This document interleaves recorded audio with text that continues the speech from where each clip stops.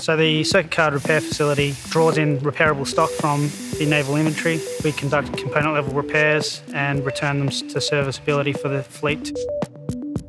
My role as the senior technical sailor within the facility allows me to develop and innovate new test routines and ideas for me to teach the junior sailors that come through the lab.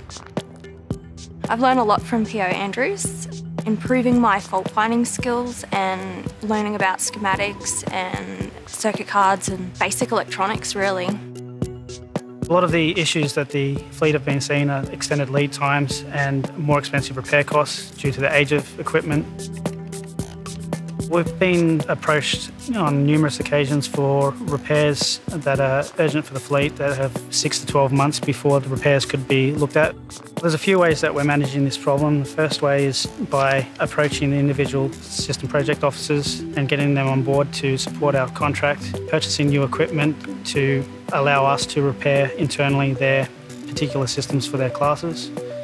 By doing those repairs in-house, we're also saving a lot on the overheads and contractor labour time that is involved in sending them off. With our facility being located on the base, we're able to draw from the stores or receive them directly from the ship and start repair immediately. As a supervisor, I see myself as one person, and it's easy for one person to get locked down to one way of thinking. I feel that innovation is extremely important, no matter what your position is. I've never had greater job satisfaction working anywhere else within defence. When you fix a card, it's just, I've done my job, feel good.